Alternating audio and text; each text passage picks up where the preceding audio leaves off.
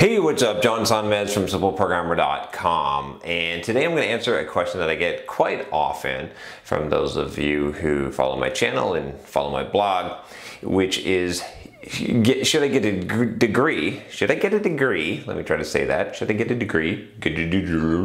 Should I get a degree in software development or computer science? So, should I get a degree in computer science or software development? I don't know. I do know, actually. I've got some opinions on it, and feel free to disagree with me, but if you do, I'll just delete your comment. No, I won't do that. Oh my gosh, you guys are so easy to fool. Or late at night, I don't know. Anyway, so should you get a degree in software development or computer science? Is there actually a difference? Well, there kind of is a difference, and I'll tell you what I think here. So, without belaboring it, I would say get a degree in software development and go back and learn computer science. And I'm going to tell you why. So computer science isn't going to go and change on you. Not very much, right? Big O notation is going to be Big O notation, and there's going to be linked lists, there's going to be binary trees, there's going to be sorting algorithms, and I seriously doubt we're going to find a faster sorting algorithm anytime soon. So that stuff isn't going to change. But I'll tell you what will change on you, which is software development, right? The actual technologies and languages and things like that. And so if you can learn the more valuable skill, the more changing skill before it changes, right? That's going to be a little bit better for you than just going to school to learn computer science. And at first you might think this is backwards, right? So, well, wait a minute, John, shouldn't you just go to college and learn computer science and then learn software development on your own? And the reason why I don't think that that's the case is because if you're going to pay to be educated on a subject, right, then why not pay for the one that requires a little bit more experience and knowledge to be able to teach you? And what I mean by that is that software development, right, probably the degree program you're going to go through software development, it's probably going to be a more up-to-date program, which is going to give you more applicable skills. And hopefully, college is sort of a guided way to learn, right? You can learn anything on your own. But if you're going to go through a guided way to learn, you probably should use the expertise of that time, right? So I think it's more likely that a software development program is going to be more up to date. It's going to probably be teaching you the technologies that are more current. And by learning the more current technologies, right, you're going to be better equipped to go out and get a job after you get your degree, which is going to help you to be able to pay back the money from the degree. Hopefully you haven't gone in debt. If you are considering going into major debt to get a degree, may I point you to my playlist of questions about college. and may I discourage you from doing that, because it'll take you a long time to pay that debt back. It seems like a good idea, but no. Instead, try to figure out a cheaper way to go to college. There's a lot of alternatives. I'm not going to discuss them here. But what I wanted to talk about is, again, this idea between a software development degree and a computer science degree. Now, again, there's a lot of differences between different degrees, right? You could get a computer science degree from one school and it could be totally different and totally different material than it would be from another school. But in general, computer science is going to talk about, or going to prepare you, it's going to have some programming, of course, right? But it's going to have some things like the history of computing, of all the kind of computer science things that we consider data structures and algorithms, and it's going to include like operating system theory, and it's going to include possibly probably some kind of course on compilers and language design and things like that, right? These not theoretical, but more of the computer science, right? That these are the foundations of computers and how they work and how programming works, right? As opposed to just the developing software, right? And like I said, those things are important to learn, I think, in order to be a really good software developer, but you don't need to know them right away, right? Those aren't the things that as a beginning developer are going to help you very much in your career, right? What is going to help you is having the current technology. And so again, that's why I'm saying, like, if you're going to go through the program and you're going to pay this money, get a software developer degree. Like, software development degree is probably going to consist of more program maybe like a couple of different programming languages, maybe some classes on different frameworks, on databases. It should probably include something on like some big projects, like a couple classes that are projects that you're working on teams.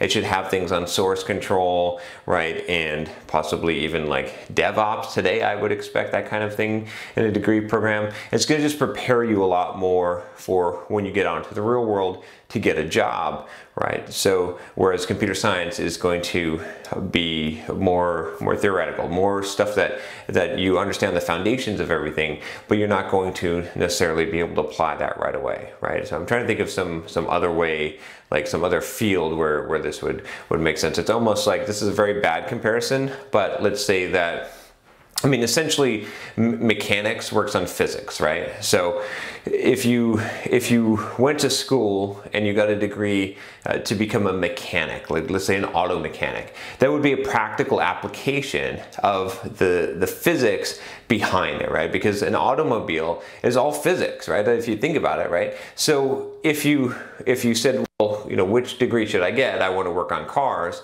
You know, I would probably tell you, go ahead and get a degree in auto mechanics, because that's the more practical application.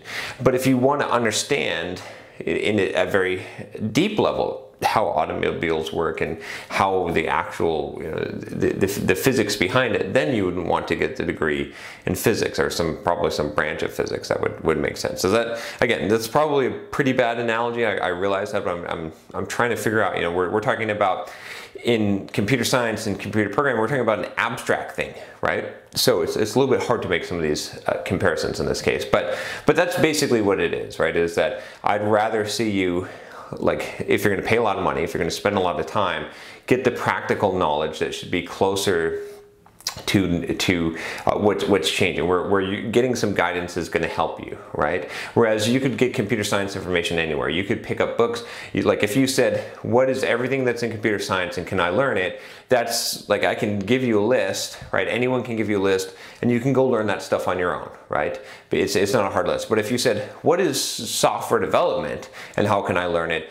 Having an expert laying that out for you in the progression is going to be more valuable, because that's changing all the time, and it's more convoluted, it's more opinionated, right? You kind of need, there's multiple paths, multiple ways you could go. With computer science, it's more finite, it's more fixed. Everyone kind of knows what the body of knowledge of computer science is. There's some variations in what you could learn, and you know, electives and classes you could take, but it generally fits in a box. Where software development, no way, right?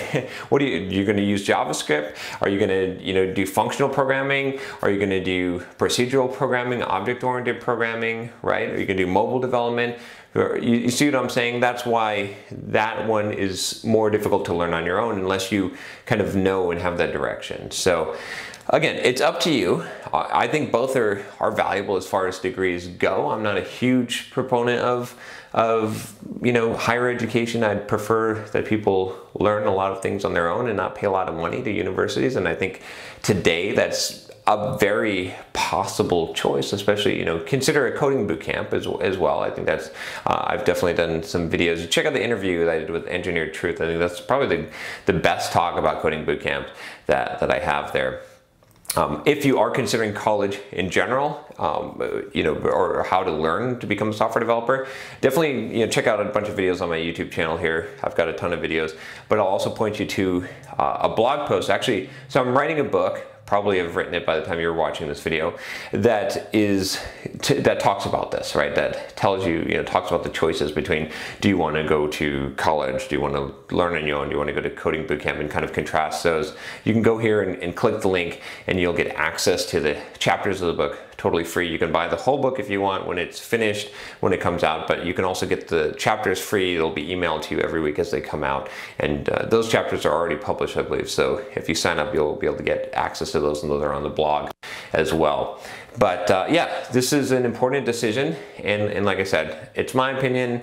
I would say, you know, get the degree, if you're going to do the degree, do it in software development and learn the computer science stuff on your own. I think it's harder to go the other way, and that's probably the biggest argument I would lay out for you is if you get the computer science degree, learning the software development part of it is going to be harder because you're going to have more questions. So because the path isn't as laid out, right? It's just not as clear. So having that path laid out is worth possibly paying some money to have, you know, a structured program. So anyway, if you like this video, I have a favor to ask of you, which is to click the subscribe button so that you can get more videos like this and you can see me flexing in front of like these lights. All right. All right, I'll talk to you next time. Take care.